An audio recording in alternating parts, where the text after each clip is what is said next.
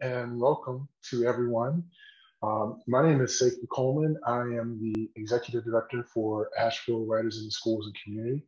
We are a local nonprofit that is dedicated to igniting social change through the power of arts, culture, and restorative self-expression.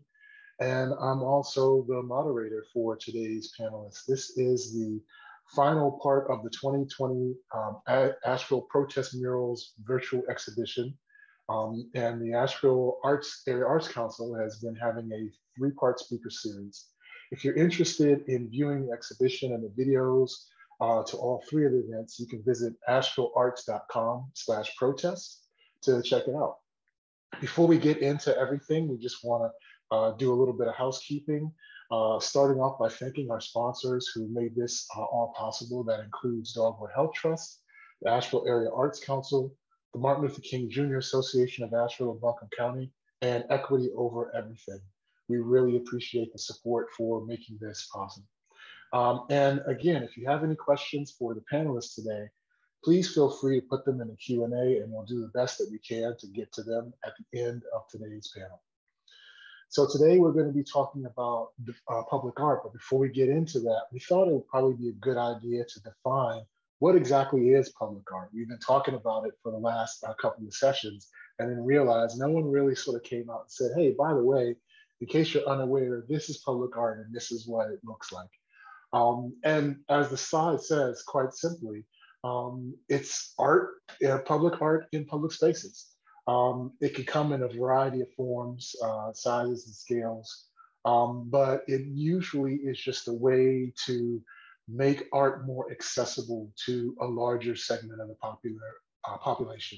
So rather than it being in a gallery or tucked away in someone's home, it's in a public space, and it often encourages interaction at the very least, and usually always encourages thought and different forms of engagement. So with that in mind, we thought it would be good to take a look at some different examples of public art, both locally and around the state and country. So those in Nashville might be familiar with the mural that's in Triangle Park. This is located downtown in a historic area that's also known as the Block, which was the business district for the African-American community here in Nashville for quite a long time. And this mural depicts scenes and individuals who are relevant to Asheville's Black history. Another local piece is called Hope Springs Forth Brightly. And this was a piece that was done a couple of years ago by Art Ecology, as well as local artist Joseph Pearson, who's a painter and illustrator, and Phyllis Utley, who, among many things, is also a poet. And this was a great piece that brought together many art forms and lots of input from the public to put together this piece that celebrates the work and the life lived experience of African Americans here in Asheville. In addition to some local pieces, there's also the To Me piece, which was by Mel Chin in Philadelphia. And for this one, people were invited to pose as living monuments in the City Hall courtyard in Philadelphia. And so these are some examples of what that looked like. And then lastly, we have some pieces from around the state. There's the temporary Cup of Me installation by Blue Pride in Pack Square Park last year. That's the upper left-hand corner. Right next to it is a really cool one. It's called Hoops Playing Hoops. And the great thing about this is that if you shoot a basketball into one of the hoops, it's linked by a ramp. So the ball goes through to another one. And the art is really designed to look like humans, people playing basketball and passing the ball from one person to another. So it's a great way to take basketball, turn it into something that's interactive and artistic at the same time. Here's My Story is a piece that was funded by Z. Smith Reynolds Inclusive Public Art Program. It's another interactive piece. It's got benches that serve as a platform for gathering, connecting, and listening. And it aims to foster a climate where equity and mutual respect are intrinsic by sharing the stories of those local citizens who have been historically marginalized.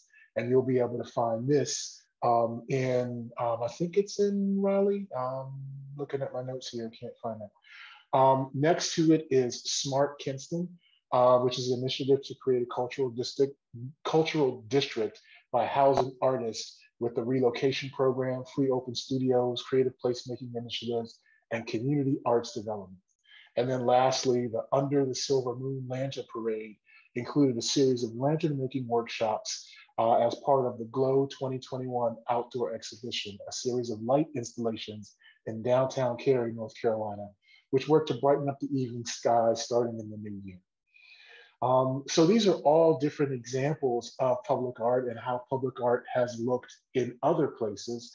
But as the first slide said, it's really just public art in public spaces, and it can look like anything, whether it's something that's drawn or written, or it's a performance piece or whatever. And so that's a good opportunity for us to seg into our panelists for today. So we'll look more at the questions, but I want to start by having our panelists introduce themselves. I'm going to start with Dr. Fox and then ask each person to volunteer the next person to come in after you. So Dr. Fox, please introduce yourself and talk about your experience with public art here in Asheville, please. Thank you.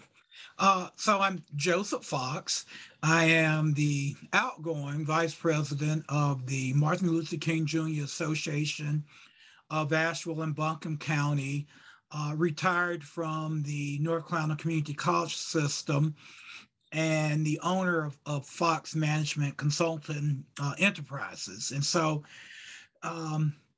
I do some consulting with Mouth and Biz Works. And so I have done business coaching with local artists around the entrepreneurial model for entrepreneurs that are artists.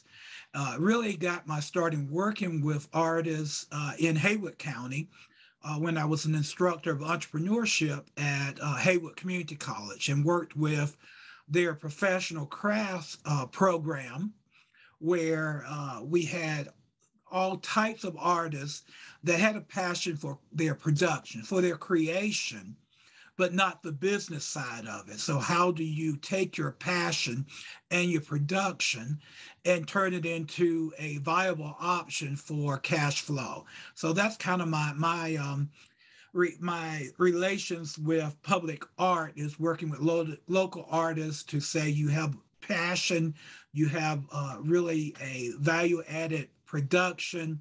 Now let's look at the equity part of getting you established in downtown Asheville. And I'm going to pass it to Marcia.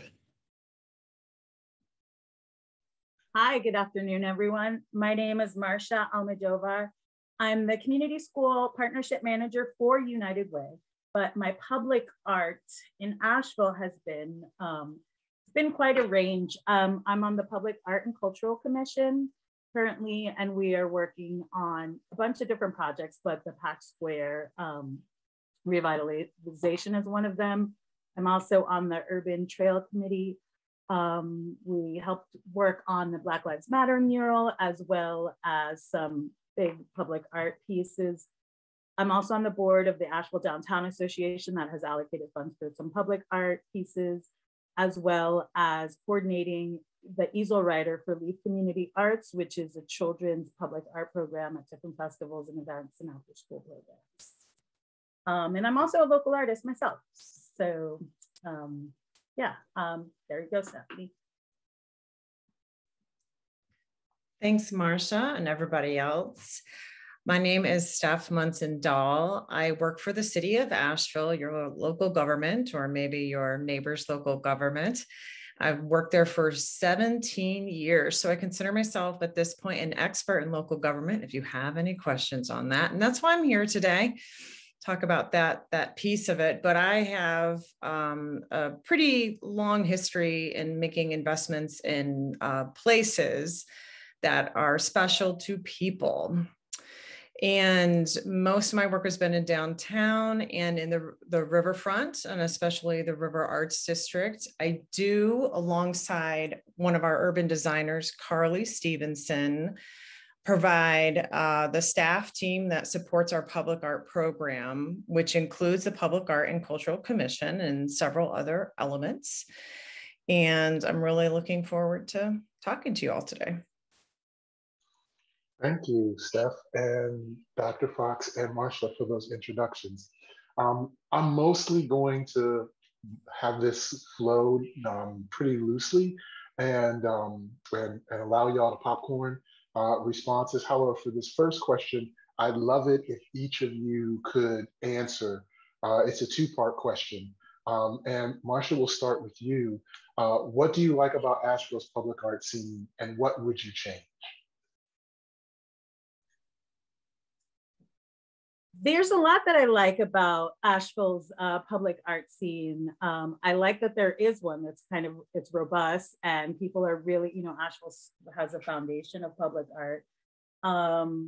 And you can see it anywhere. What I dislike is that there needs to be maybe a bit more infusion of other sort of cultures more in a broader way. There's a lot of Eurocentric aesthetic, and I'd like to see that kind of switch up a little bit, as well as public art expanded outside of the downtown area. Just as we have food deserts, we kind of also have art deserts in certain areas of our community. And I'd like to see more focus on having art be in those kinds of areas, and just a different shift of aesthetic. Awesome, thank you for that. Steph, how about you? What do you like about the scene and what would you like to see different? What I like about the scene is that it actually exists without the support of government, meaning that most of the time when people come here and they're like, wow, I went to this place and I saw this amazing X, Y, or Z. It had nothing to do with government supporting it. And what I would, so that's great, right? We already have the juice here that's flowing. What I would change about it is exactly that. So I think that we need to have support for public art on all levels and more civic sector, which means like a combination of private, public, and our institutions working together, because it's really the way we express ourselves as a community. And so the things that Marsha said are poignant to me, and we're gonna get there only with additional cooperation. Heard. And how about you, Dr. Fox? I would have to say ditto to what has already been said. What I really love is that you can find public art throughout the city of Asheville. What I would change is the accessibility of it to creating a pipeline, I would say, of our youth and our young adults to get them more involved. It seems as you go through, there are the regular names that you hear when we talk about local artists in the Asheville area. So how do we create that pipeline of younger school kids, et cetera, in spaces that are relevant to them, where it's accessible to all people? That's a good point. And actually, it's a very good segue into the next question. So, we've talked about wanting to see diversity in public art, not just in the art that is depicted, but in the artists who are doing the creating of the art. Which then leads to the question for anyone, what can we be doing better to engage BIPOC residents in the art scene, whether it's from being the subjects of art to being the creators of the art? What strategies can be employed to increase that diversity?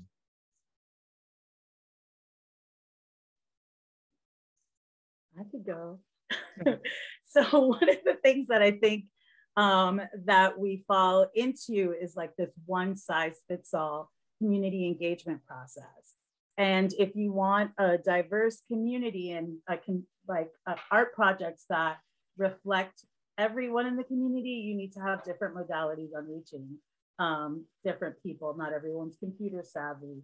You know, having some of this contract language that's, you know, for a seasoned artist can be very daunting, but for newer artists, you know, there's a lot of legal binding contracts and some of those bits that can really turn people off of, you know, just being able to engage with the, you know, the edu speak or the jargon or all, you know, the legal binding wording of some of these big contracts. And, you know, I understand that there need to be multi-layers and all the information in there, but they're really hard to read through.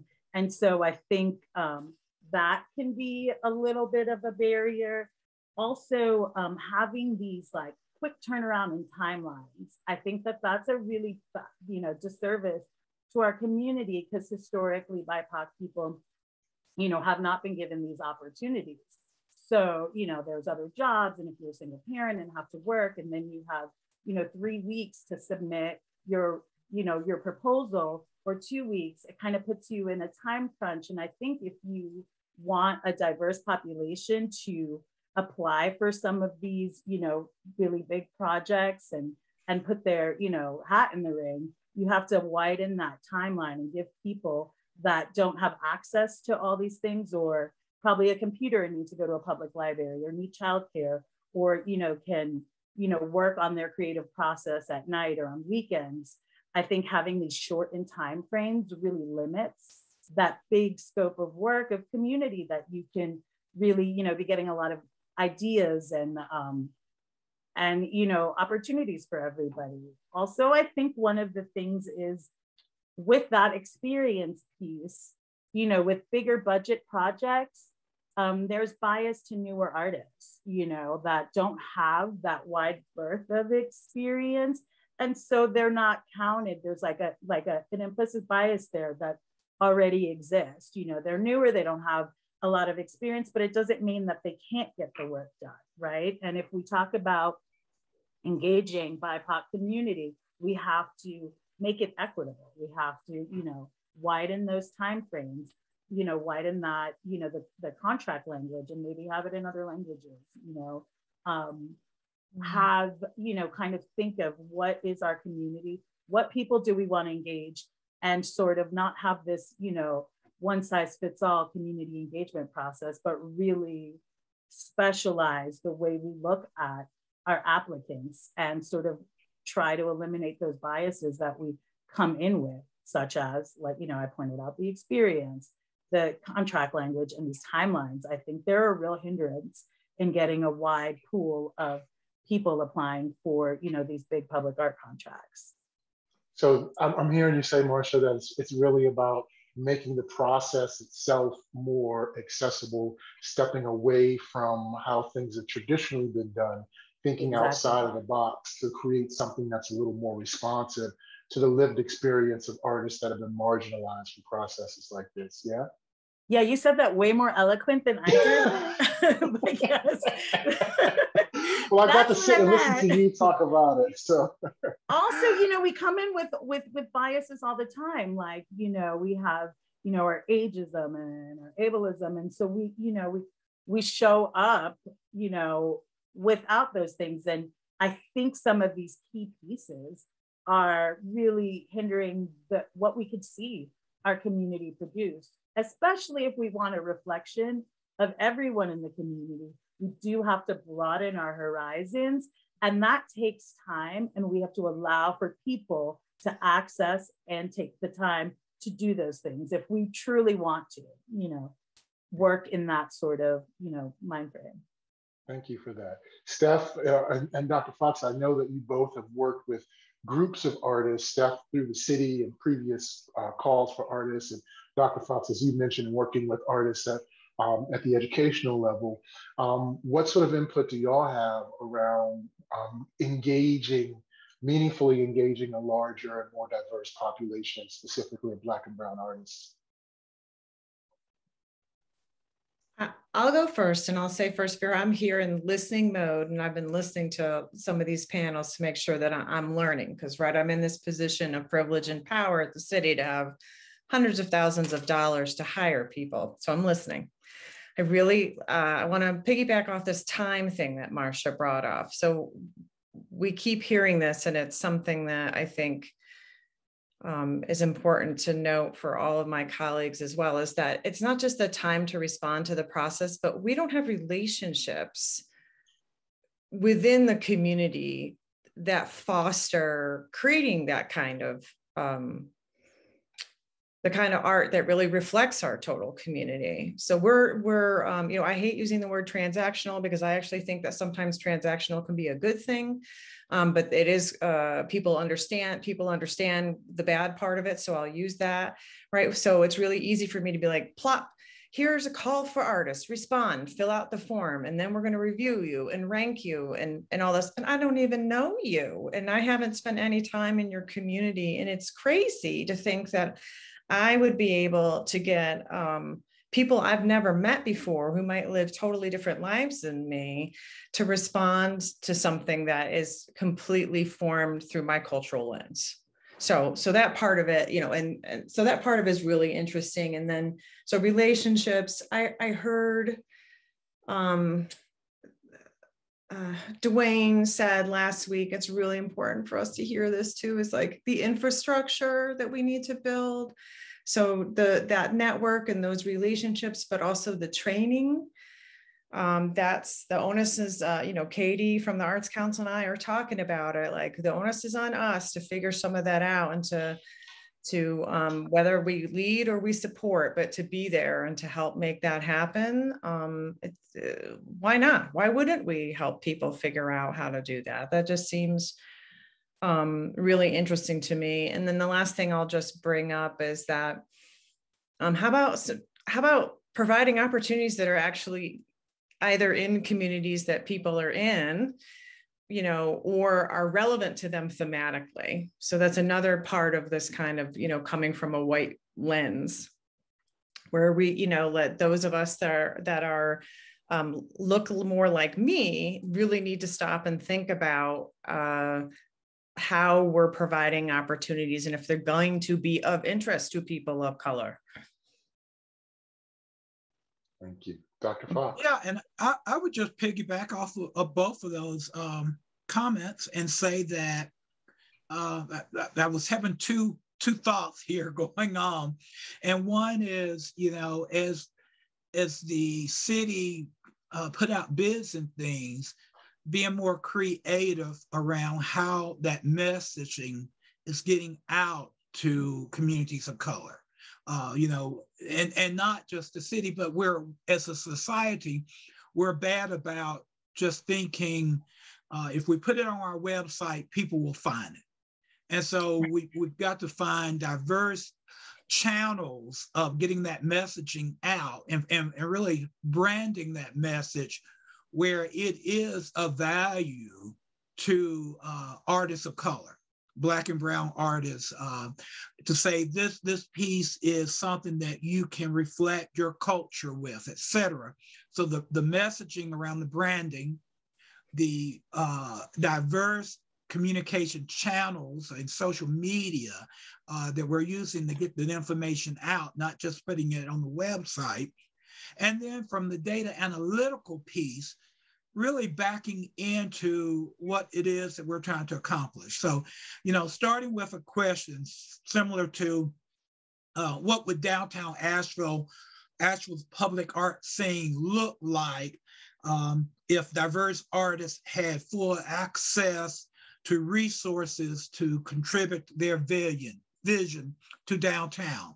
And then really thinking about what are the outcomes that we are hoping to achieve with public art.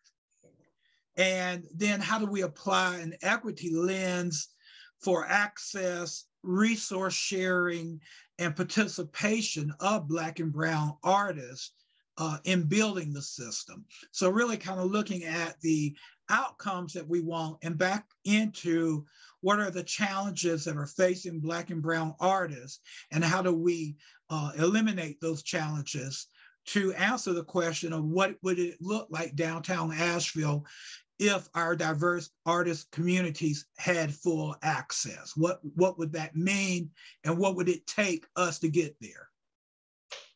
Heard. Thank you, Dr. Fox.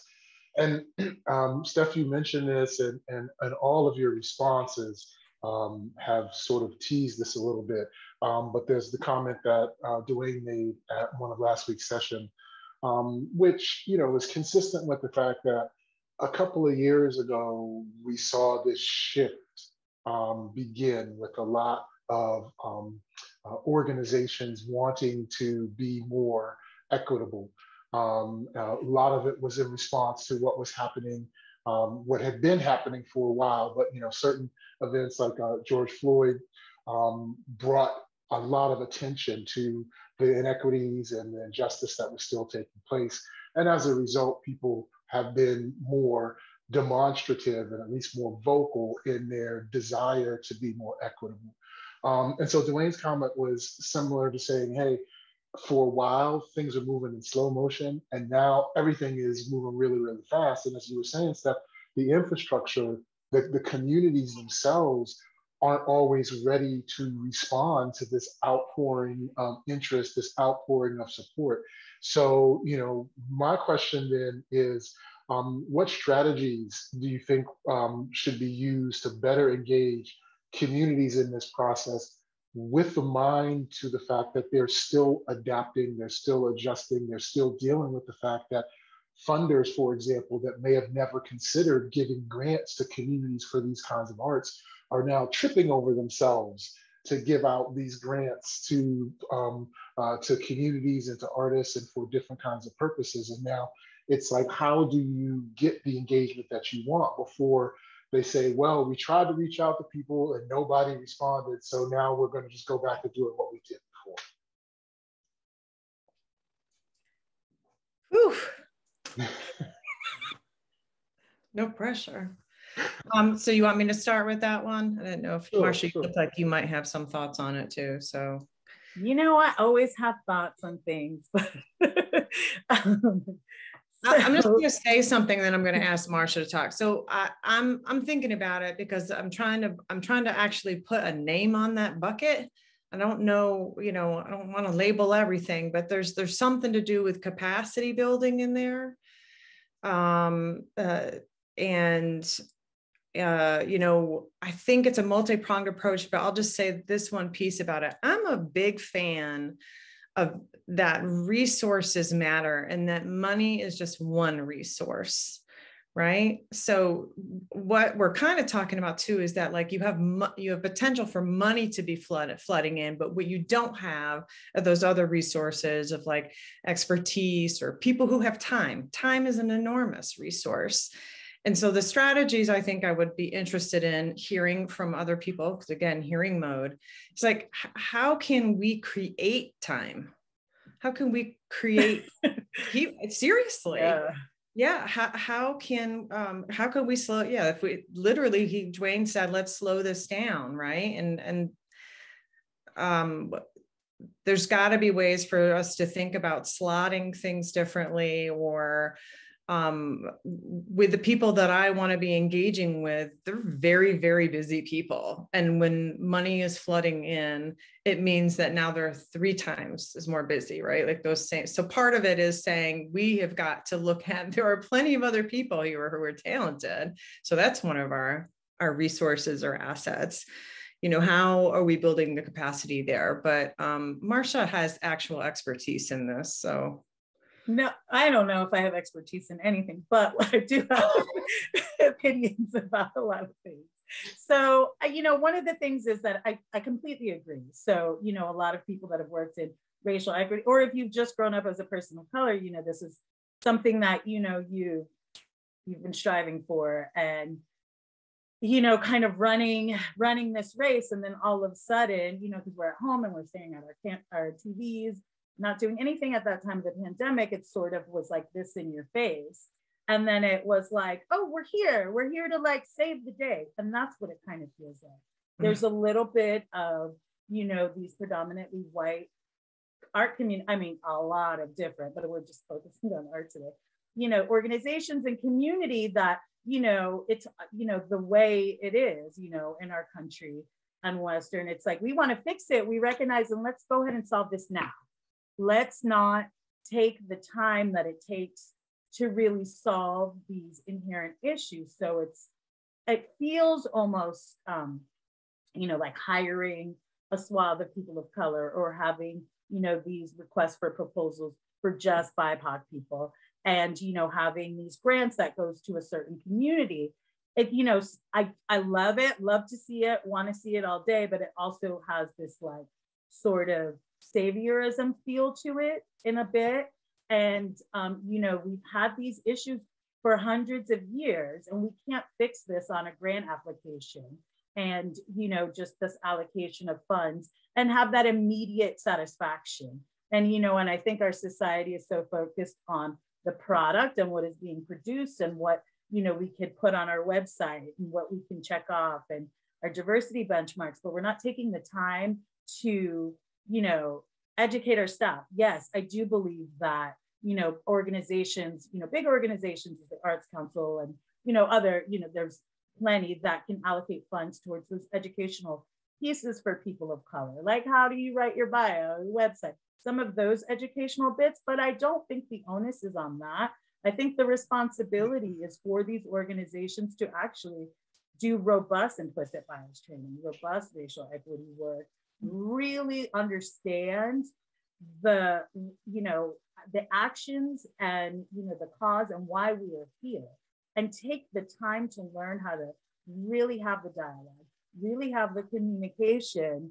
And, two things can be done at once. So there can be, an outpouring of funds and a reach out for artists of color and BIPOC artists. And there needs to be the educational component. And it's not just once a month, and it's not once a quarter. This has to be ongoing structural systemic change if you want to really change the way we view our culture, our society, our country. So it has to be much more long-term than, I put this statement on my website and I'm offering a $500 grant. Why is nobody applying? It's because I don't trust you. And this is not historic in the way things go, and definitely not in this town. So we need to look at some of those things and really take the time that it's going to take to understand the root causes of these issues in order to see things spring forward in the way that, as a society is the most beneficial. And there's nothing that does that more than intentional time.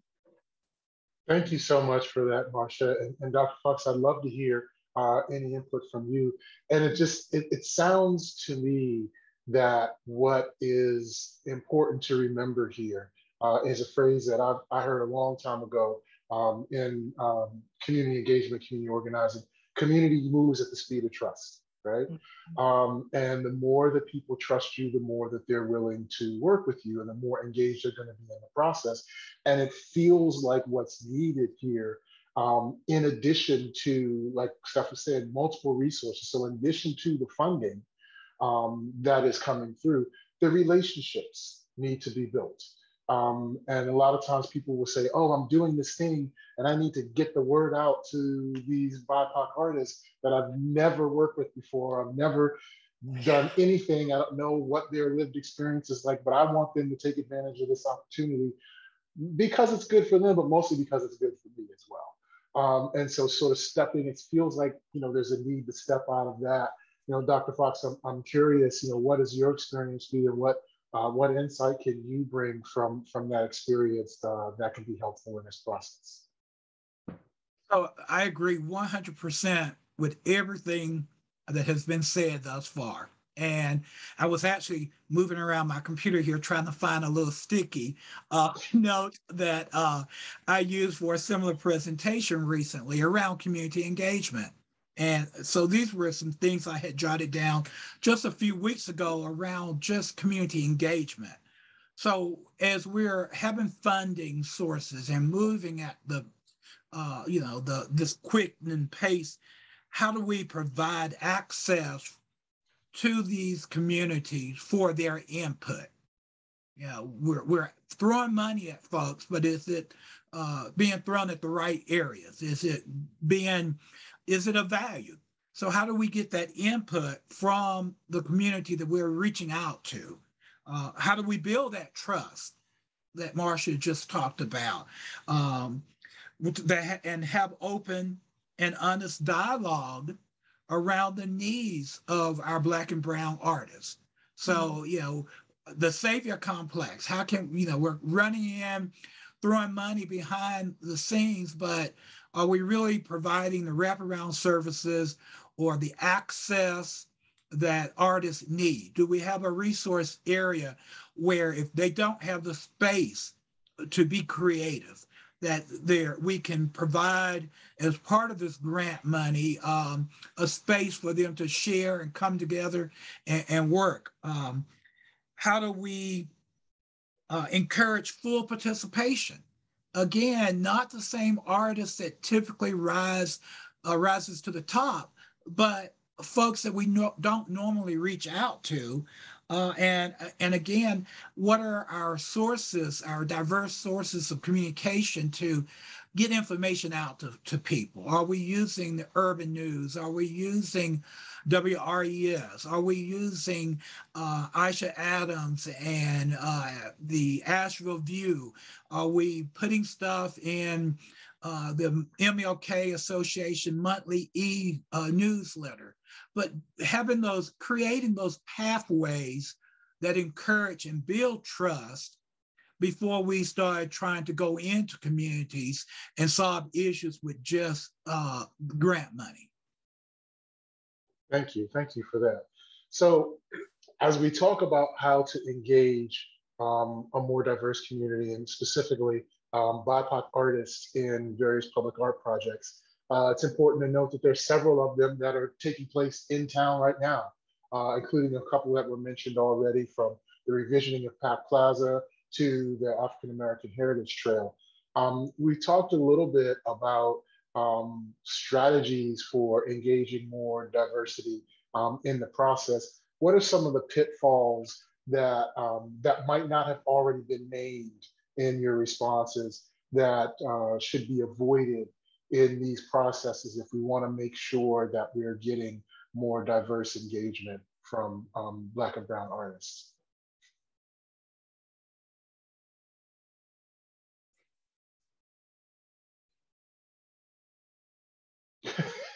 Go, Marsha. It's the Marsha show. Always, Sekou. All Marsha, all the time. I think some of the pitfalls is not having, if we want BIPOC representation and we want the art to reflect that, I think some of the people that, you know, some of the decision makers need to be people of color. The leading artists need to be, you know, BIPOC people. You know, there is, I think that needs to, you know, that phrase, nothing for us without us. I think that applies to public art. You just really need to have, you know, BIPOC people in charge of those projects and leading those projects and having, you know, that voice be at the center, and then allocating those sort of responsibilities, you know, elsewhere. I think that's really important. But having, you know, more diverse boardrooms and reflective of committees, and really, you know, recruiting. And like I said, a lot of those pieces take time, but I really do feel like that, like, people of color really need to lead some of those projects and have that voice. Steph, from previous, oh, I'm sorry, Dr. Fox, please continue. Well, and I'll lean into on that also a little bit. You know, I reflect for a number of years, I worked with an organization called North Carolina Rural Entrepreneurship Through Action Learning. And we also did a lot of work with crafters, et cetera. But one of the products that came out of that program at one time was Entrepreneurs, Towns, and Cities.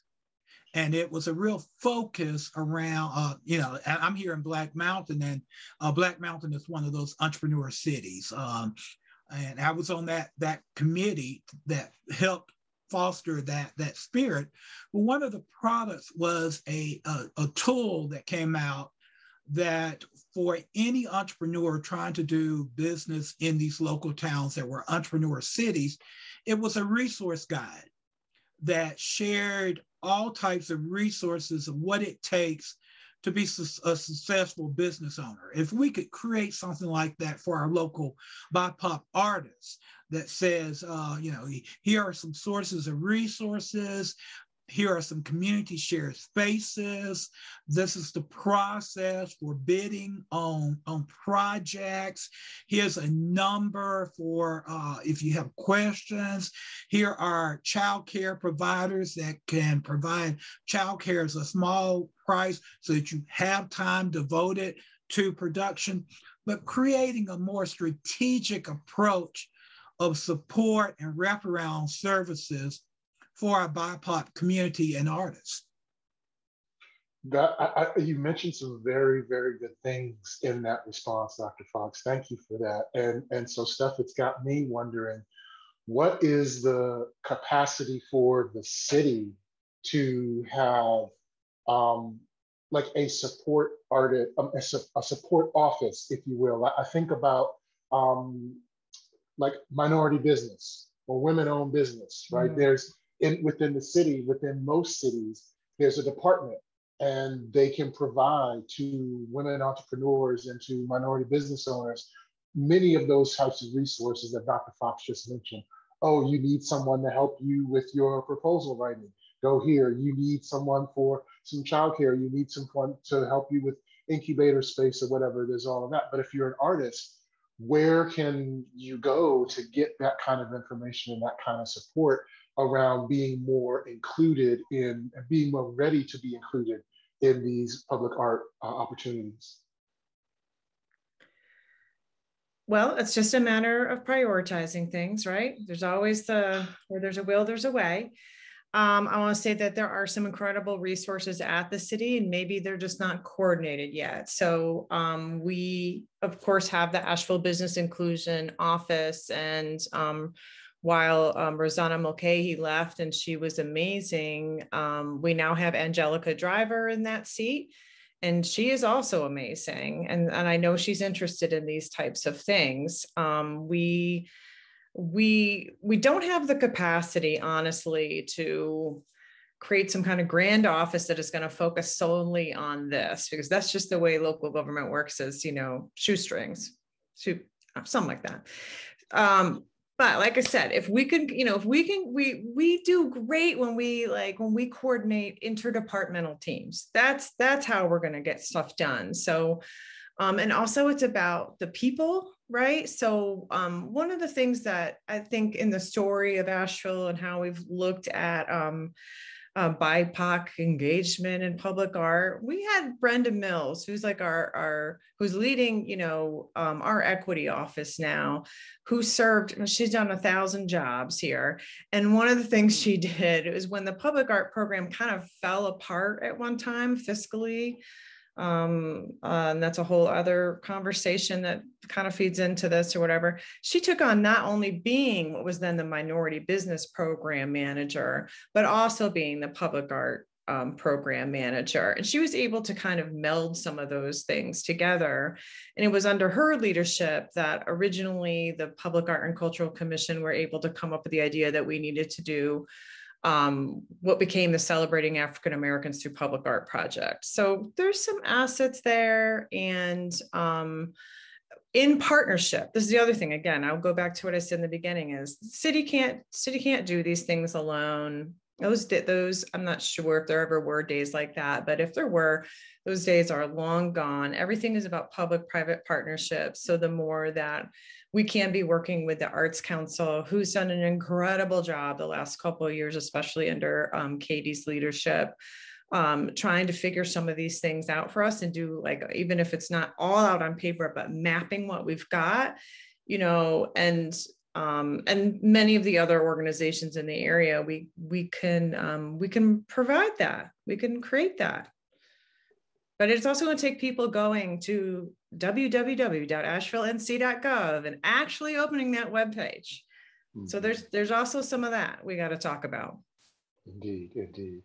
Thank you for that response, Steph. I love the possibility of some of those things that you suggested, Dr. Joseph, and what an amazing like output, and imagine the things that we could see if we had some of these resources and partnerships together along with the city to provide that for artists of color. I think that would be magnificent. Yeah, I think about, you know, where my office is located at the Eddington Center. There is a room that is occupied by the STEP program from AB Tech.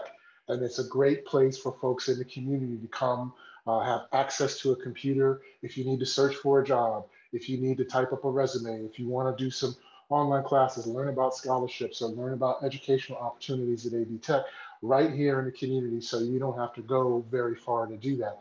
Having some place like that for artists that have the same sort of resources where you just pop in, there's somebody there. So what kind of work do you do? Oh, I'm a sculptor. Oh, great. Here's resources for sculptors. Do you know this or whatever? So something like that would really, really be great. Were you going to say something, Dr. Fox?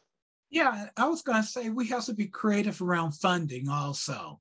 And so, you know, right now with the pandemic, there's all kind of funding out there around mental health. So why not use mental health funding or funding that part of money around encouraging expression through art? So, you know, we have to be very entrepreneurial. You know, I'm an entrepreneur at heart. So we have to be very entrepreneurial around how we even approach resources for our BIPOC artists. So not just tying it to art, but just some of the mental health issues that can be alleviated through self-expression with painting, etc. Absolutely. Now you're talking my language, because I'm a big advocate of the arts and their impact in addressing the social determinants of health. And I also am strongly a believer of bringing the financial aspect into the arts. That's just gonna make it work. Like I said, if it don't make dollars, it don't make sense. And I think a lot of times there are situations where people are just so focused on the art, they neglect the commercial piece of it. And yeah, say what you want about capitalism and commercialism, it's not always our friend. However, when you work it in the right way, it can be a beneficial component of being a sustainable artist as opposed to a starving artist. And I think most people would rather be a sustainable artist than a starving artist. Yeah. We do have some questions from the audience that I want to get to in a moment. But before we do that, the last thing I wanted to ask our panelists was what public art projects are not happening that should be considered? Are there really wonderful ideas, either in some of the things we saw in the beginning, examples from other cities, or things that you just may have heard about in your travels or your work, that, oh, this would be a perfect thing or a great idea for Asheville to examine as a public art piece? And any of you that might think of anything. I've actually thought about, there's not enough Indigenous representation. You know, we're in the Eastern Band of Cherokee, and there's not I don't feel like that is represented in our city, in our town. And there's some amazing things that have happened. You know, it's not too far away from, you know, where the president of the Cherokee Nation lives. And, you know, I think inviting some of that conversation and seeing some of that representation would be amazing, and sort of how it flows with our BIPOC community. And if we truly mean BIPOC, that includes, you know, the Eastern Band of Cherokee Nation. And I think that we need to kind of see that and feel it and live amongst that more. And also, as I mentioned before, there seems to be like a public art desert, as there are some food deserts in our communities on the outskirts of, you know, downtown, like, you know, Deaverview or Louisiana, and all these other areas that I think would really benefit in many different ways, mental health and community pride, and, you know, all these different things, if there were more public art projects focused and engaging community and where they're at, and bringing public art in spaces where people actually live without having to worry about transportation and different pieces of coming and doing the stuff downtown and more touristy visible locations, but having public art really permeate throughout all of Buncombe County and our community. Great comments, great comments. Staff, Dr. Fox, any things that you think would be worth considering and adding to what we're doing public art wise in the area? The one that pops into my mind is a celebration of women. Our MLK Association right now is doing our Rosa Parks awards, etc. And, you know, typically you see people like Dr. King statues in almost every cities. But from a gender point of view, where are our female warriors, and how do we celebrate the accomplishments that they have brought to us? And I echo what Marcia said, because that was my first thought, was our first people, our Native Americans, our individual Cherokees, etc. And then just a community tied to a community history. So, you know, Asheville, particularly the Cherokee Nation, the railroad system coming through here, and the individuals that Dr. Dan Pierce at UNC Asheville is researching that were killed building the railroad system through Western North Carolina, and particularly as it came up Old Fort and into Asheville. You know, recently they found unmarked graves where folks were arrested, mainly African-American males, and put the work on the railroad system and just buried along the tracks. And so recognizing that part of our history also. Thank you.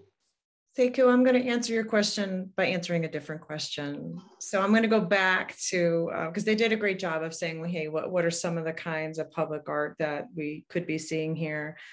If there was something that we could be doing in our community that's not happening around public art right now, I want to go back to this thing about elevating this. Thank you, Dr. Fox, for this.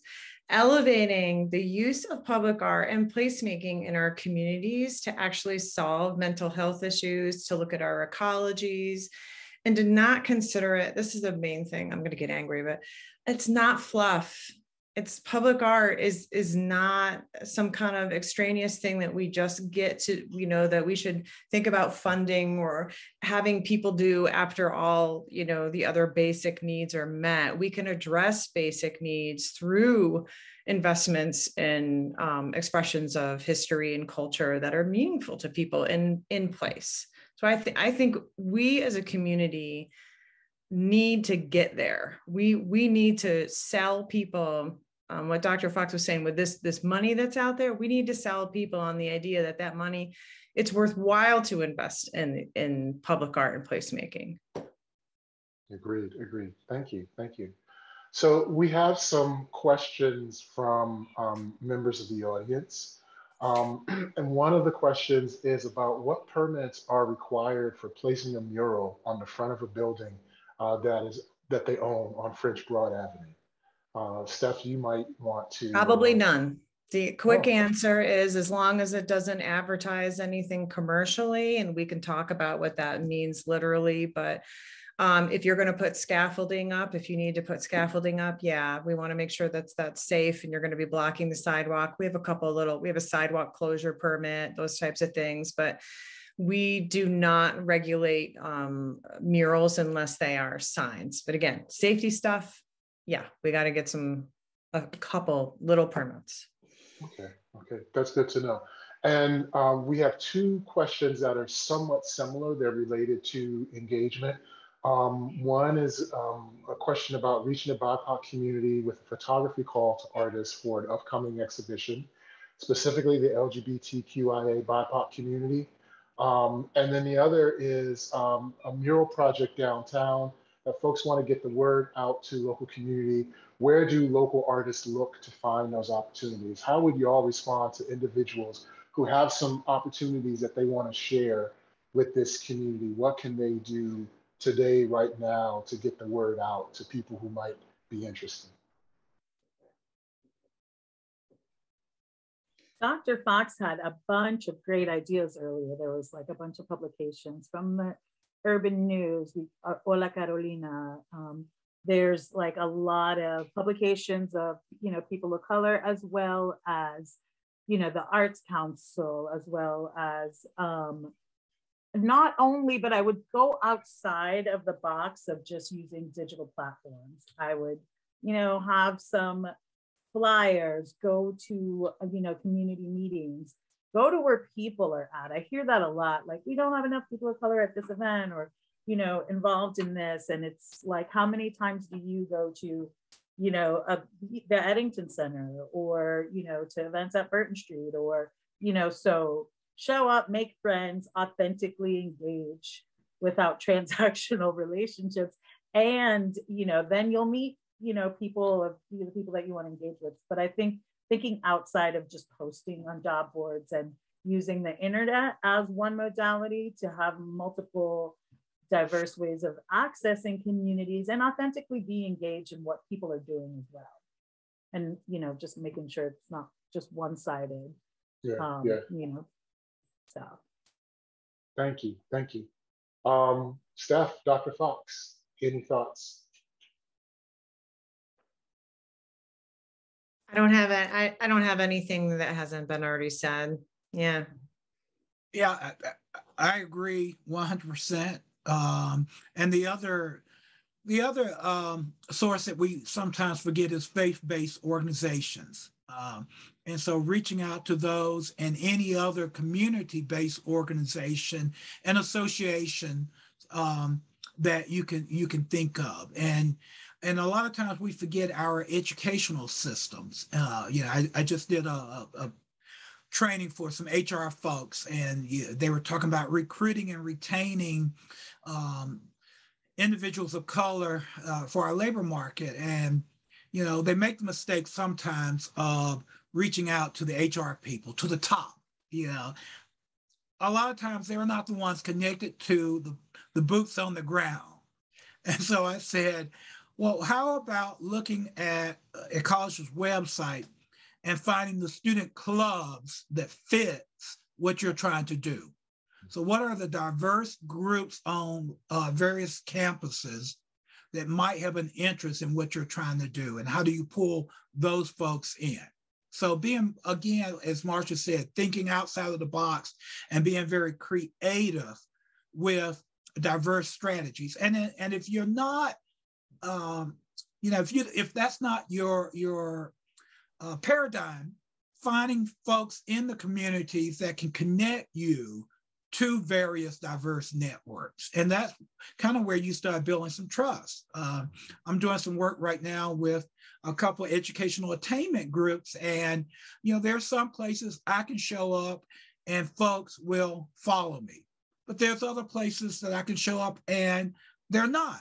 So I reach back into the community and people that I know that have inroads into those groups that I don't have inroad to. And I'll say, would you go or go with me as I talk about the importance of FAFSA completion or whatever it is? Right on. Thank you. We have one more question, and I think it's probably going to be a staff question. We got props for lots of good ideas and conversation. Addressing the piecemeal system seems short-sighted. Is there a conversation around a city and county multi-year plan to create a comprehensive approach for these needs? We know the city and the county are always putting together 5-year, 10-year, 20-year plans. To your knowledge, in what ways are public art strategies being addressed in these plans? Okay, that's like 5 questions. So let me start off by saying there is a desire, and the Public Art and Cultural Commission at the city has been advocating this for several years, to have a joint, like, Buncombe County Cultural Arts Master Plan that would help us pull out everything that all these other adopted plans say, but also kind of update some of those plans and get an idea of, like, where are our priorities as a community.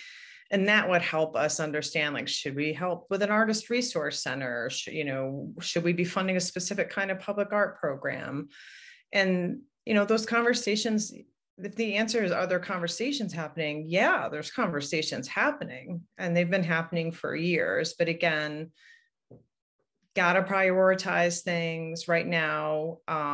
We don't have the resources to put that together, and we're hoping that we do. I don't want to be negative about it. I want us to feel positive that we can come forward and figure out a way to do this together, for sure.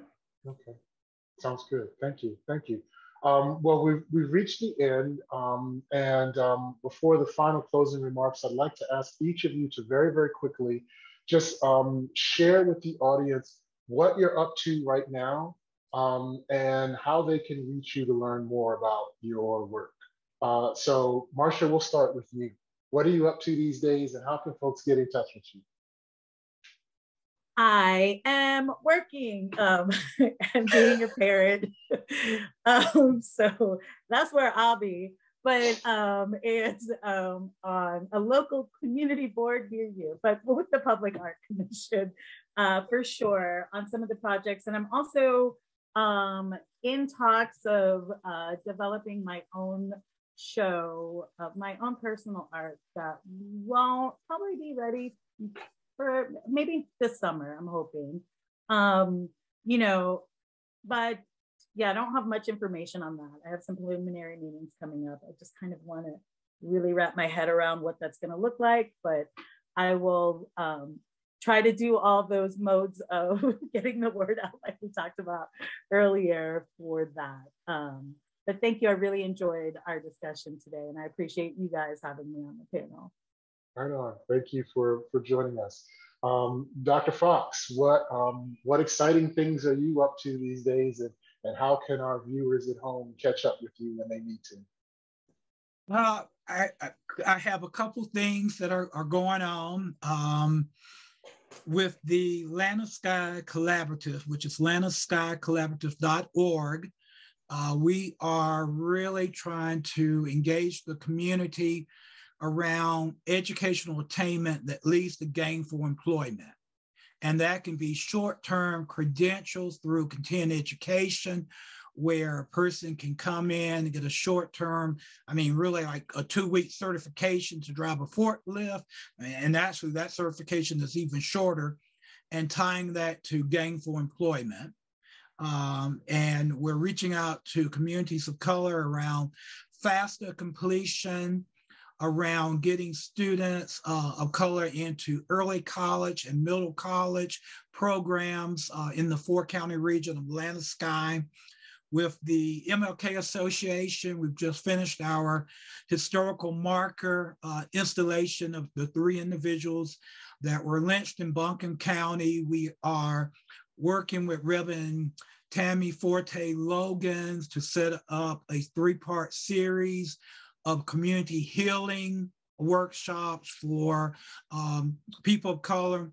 And we're planning a trip to the museums in Montgomery for late April, early March, June, depending on COVID numbers. And the only other thing I would say is I continue to do business coaching for any of our local entrepreneurs through Mouth and Biz Work.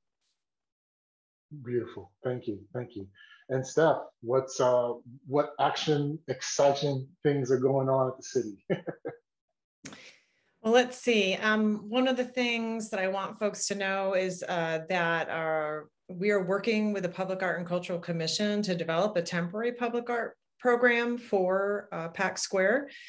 And we're going to ask people to answer a couple of questions through their art. And it'll be like, what should this area look and feel like in the future in order for it to be a more equitable and inclusive place? And also asking what stories are we not seeing and what stories haven't been told down here. So we're crafting that right now. We're hoping to release that in the beginning of April and have our first work up in May and roll that out through the rest of the year. We have a larger a project around re-envisioning Pack Square, and that I think you can go to ashevillennc.gov/Pack Square. And I think Katie was putting some of these in here, Katie and Hannah.